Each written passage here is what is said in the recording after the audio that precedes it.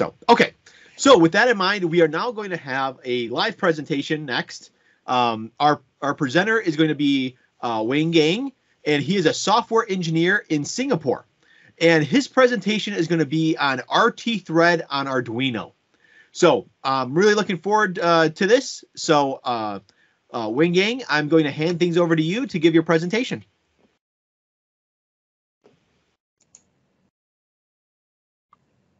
Hi, thanks, Jacob. Yeah. Hi, good day, everyone. Welcome and thank you to attend this session about RTThread and Arduino. I understand you guys have already stared at the screen for a long time. Your eyes become dry and tired. So in the following 40 minutes, I will not stress your eyes too much and show something in green.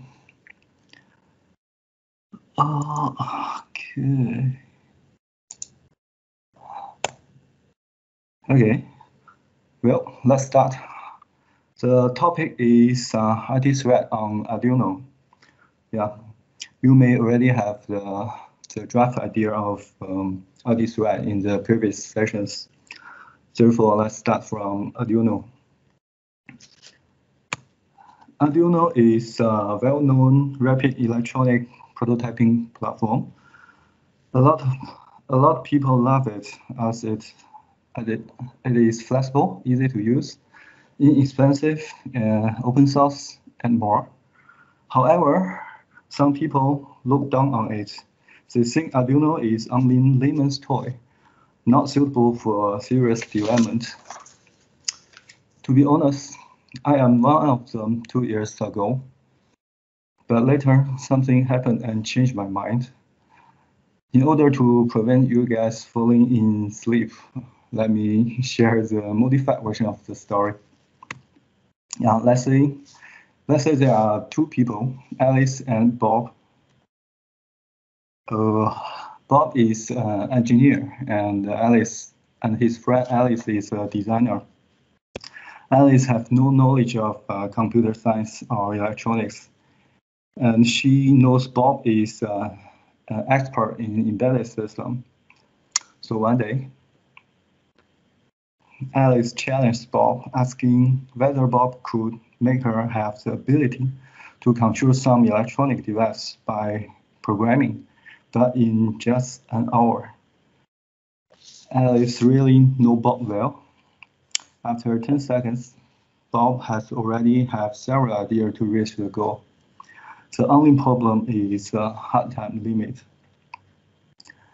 Luckily, Bob knows Arduino, so he accepts the challenge and instructs Alice to turn on the laptop and connect Arduino board, then fire up the Arduino IDE. Oh, sorry, there is a typo there. It should be Arduino IDE. And open an example sketch named Blink. And finally, click Upload button. After a while, some magic happened. Alice has just programmatically controlled an LED to blink. Until now, Bob has spent only 20 minutes. In the rest of time, he could explain how the less than 10 lines of code works, and maybe also introduce some basic electronic knowledge to Alice. You see, that's why Bob and me become big fan of Arduino. Bob proved, besides repairing computers, he can do a lot of more fantastic things. Now, the story is not end yet, but before I continue, let's take a look what RTThread could bring to Arduino. RTThread is the beginning is an open source real-time operating system, and now it becomes a collection of software. RTOS is the core. Besides the core, there are many software packages providing various functions. The points shown here will be explained shortly. Well, let's continue the story.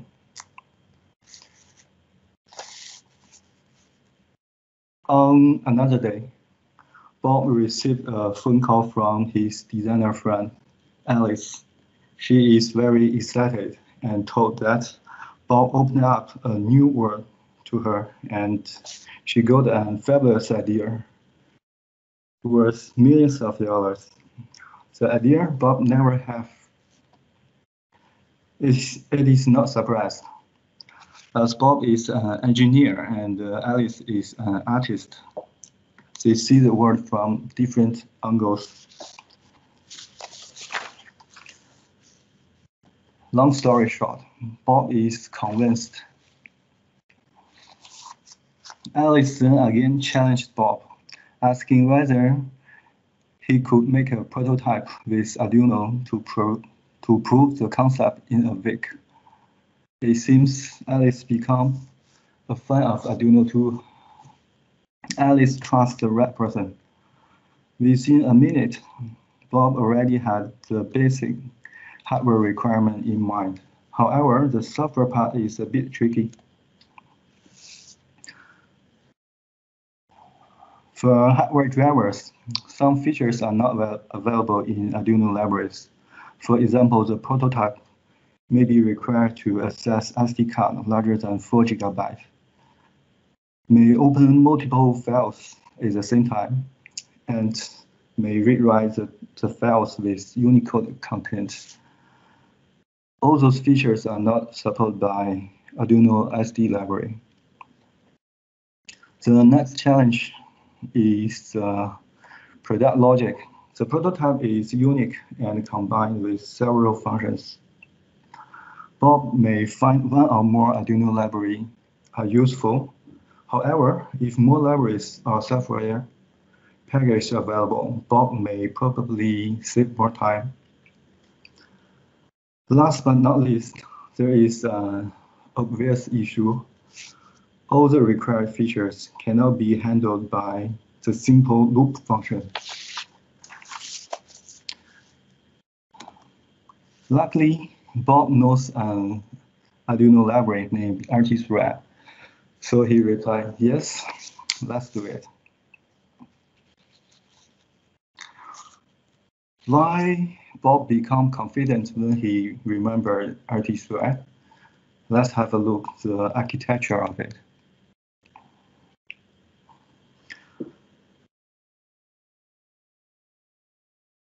From the bottom up, the first layer is hardware. We can see that RTThread supports most of the popular microcontroller architectures.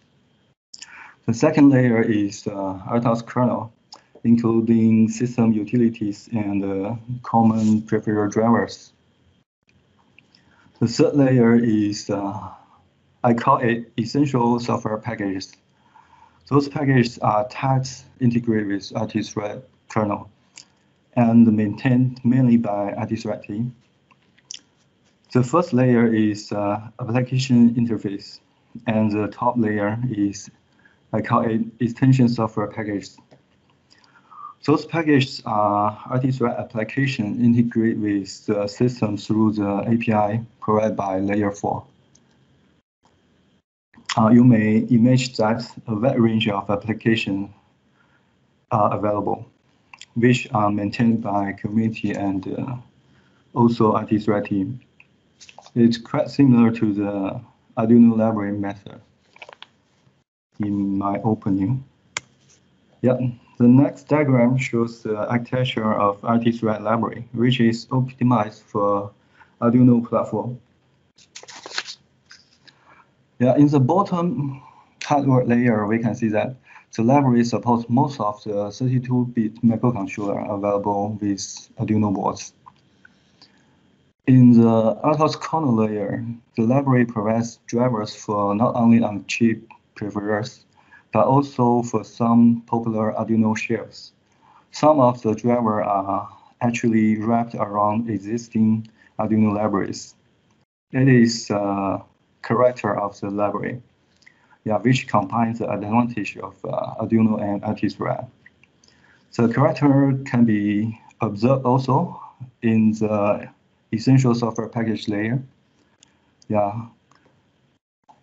you will see the Ethernet connectivity is provided by other Arduino library, and the most useful essential package are pulled from the original RTThread project. In the future, more packages will be put into Arduino platform. Following is application interface and extension software package layers. It is no doubt that any existing Arduino library providing pure software functions is also extension software package. It is same for the user sketch. The existing extension software package from the original RTThread project, some could be used directly, and some might be modified slightly to adapt the Arduino building process. Those three example packages currently available in the Arduino library manager. You can reference to those three libraries, see how to port an existing RTThread extension software package to the Arduino platform.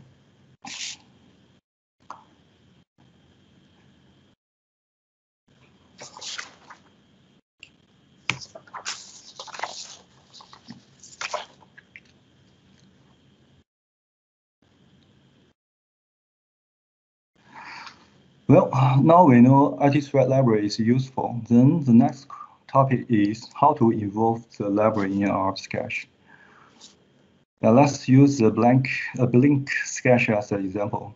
Below is the original code, and above is the RTThread version. It shows how easy to convert an existing sketch to RTThread application. Is the first, we include the library, and then start the library in setup function. In the loop function, we replace the original delay function to the RTThread delay. The difference is the original delay function will block the CPU, and the RTThread delay function will use the CPU to other thread.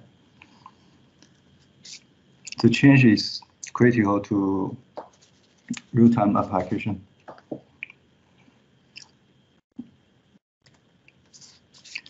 The next code is also Blink, but in standard RTThread application way. We firstly define the thread entry function. Yeah, the function will toggle the LED in an infinity loop,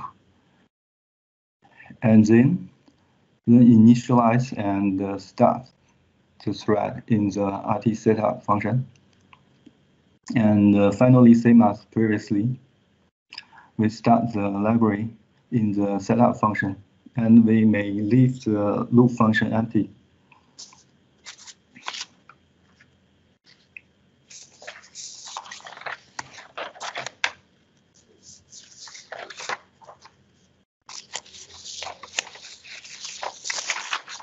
Let's see how the code works.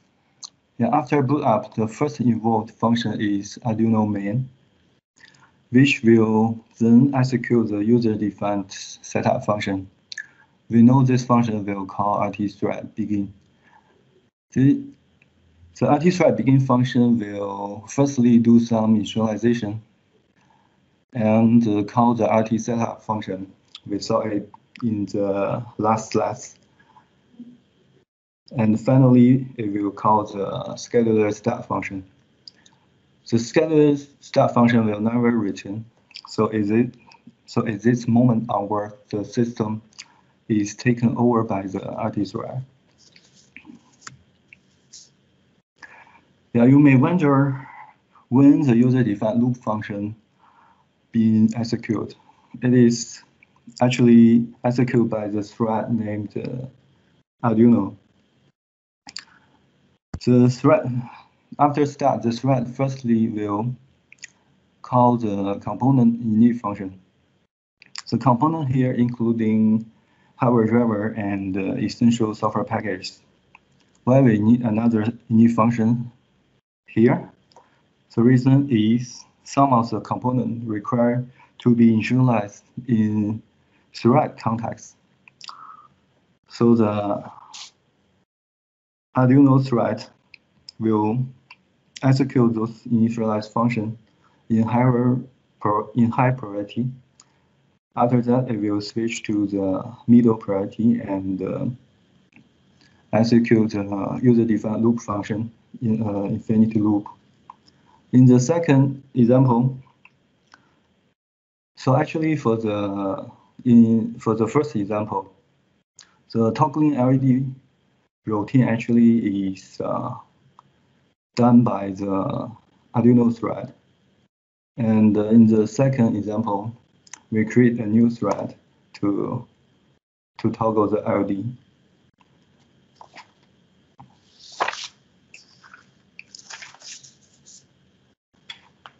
Okay. In the Blink example, the application accesses the hardware through Arduino API, digital write. The library actually also provides another set of API named driver device framework. Device framework is one of the essential software packages providing common operation to access hardware. Let's take a look what a RTThread device looks like. This code snap shows the definition of RT device structure. We only need to pay attention to this portion. Depends on the type. Any device driver implements some of those functions could be registered as a RTThread device. Let's using the serial port as an example shows how to wrap the Arduino serial library to an RTThread device. It is quite simple. Only three operations are necessary. We define the operations there and pass it to the framework through the register function. After register the device to the framework on the application side, we could access the serial port like this. Yeah, we only need to know the name of the device. And we open the device, write something, and then close.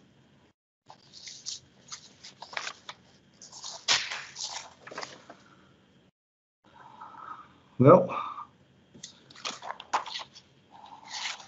although there are more topics to discuss, I will leave to other speakers. Hope I clearly explained how RTThread could help Arduino and how to involve RTThread library in your next project. Arduino is a layman's toy. It's not a bad thing at all. More importantly, it can also be used in serious development. Someone said, luck is what happens when preparation meets opportunity. So put Arduino and RTThread in your toolbox and getting ready to catch your next opportunity.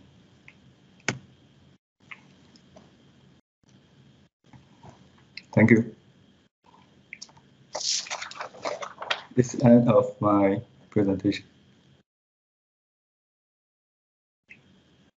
All right, excellent. Thank you very much. This is a very interesting presentation.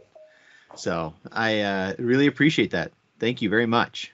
So thank you for attending the conference and giving a great talk. So you may find that there's comments. There may be comments and questions about your talk potentially in the chat. So I definitely, maybe recommend taking a look there. You may find that there's a good way to interact with the users there. So yeah, sure. All right.